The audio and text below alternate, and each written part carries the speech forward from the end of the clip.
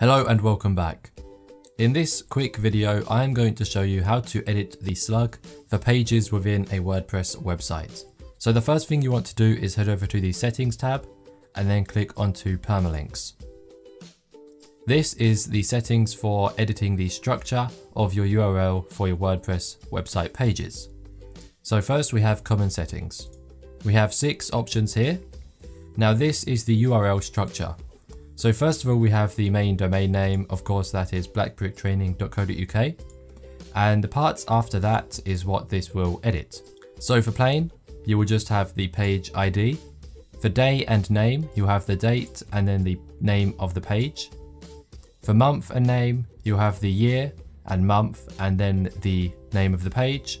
For numeric, you have the archives and then the number for the page.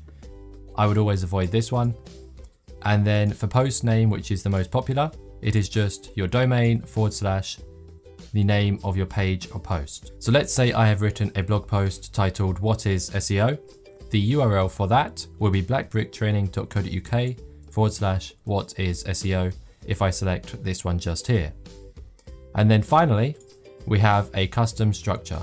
For this, you have once again the domain, followed by /blog, because all of my additional pages on my website are blog posts. And then we have the post name. This is my favorite, so you can choose this if you want, but I recommend you should choose post name. So it is your domain followed by the name of your page or post, which you are creating the slug for. Below this, you have some more options. This is if you want to edit the slug for categories, tags, project categories, or projects.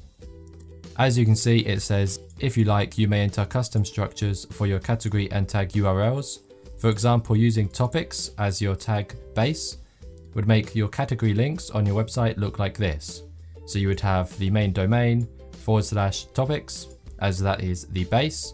Just like on my custom structure, I have blog as my base / the name of the category. But you can leave all of this blank right now. So I would select post name or create a custom structure. And then once you've done that, click save. To create a custom structure like this, you simply want to add your structure and then click on whatever you want to add after that. As you can see, I just have post name. So then click save. And then you want to go to the product or page or project or post that you want to edit the slug for. If you're confused, just select post name and then click save, and then let's go to the next step.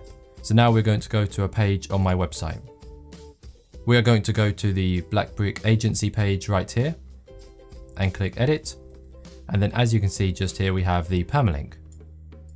Now just here you can click edit, and this is how you'll edit the slug for your page. Now remember, the permalink and the slug is pretty much the same thing.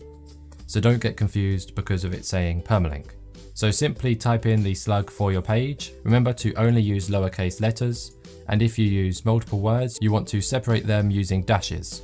So say for example, I'm going to call it BlackBrick Agency.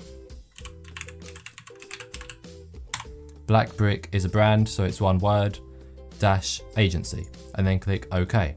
And once you are happy with it, you will click update or publish to save and publish the page, product, post, whatever it is that you are changing the slug for. Now remember, this will work the same whether it is a page or even a product. So don't get confused because of me being on a page.